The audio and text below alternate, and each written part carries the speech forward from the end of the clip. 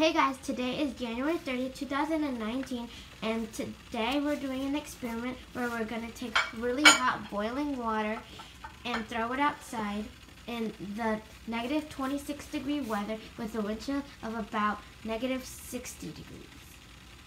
And right now my dad is boiling water so that he can throw it outside. And also guys, when we woke up, the koi pond is literally frozen.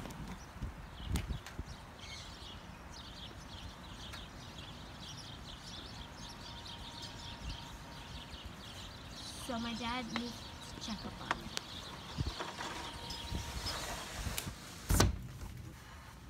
it. The first time no, I need. did. Okay, I need to go up high.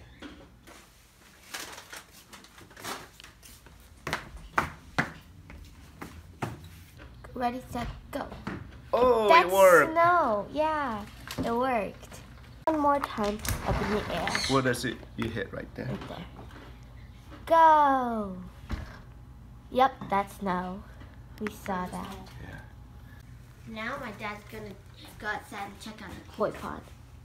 I couldn't get to the back patio door in the front, so I had to hop over this neighbor fence to see. It's just frozen. It's the backyard. Just wanted to see, just from outside the window. You can see that it's solid frozen. So I wanted to see if how's it going down there? The de-icer seems to be working, so I think we're okay there. And I do have a small pump there running, so hopefully that's on too.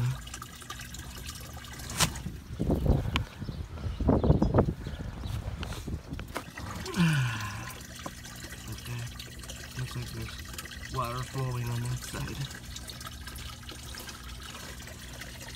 Over here. The nice fish looking. So I've only been here for less than 5 minutes and I can't feel my fingers anymore, so I need to get in. Holy cow, it's crazy. Back on the fence again because that's the only way I could get through. Whew. It is cold, y'all. I've only been out there for less than 5 minutes and whew, it's brutal. I feel like I ran the marathon. That's how cold it is out here, guys. So we'll check on the koi when it warms up just a tidbit. Maybe we can put a hole on that ice and see how they're doing. I'm curious to see how they react. This type of weather, they're probably all bundled out in one corner somewhere. But anyway, that's that. See you next time for the next update. Go Bears.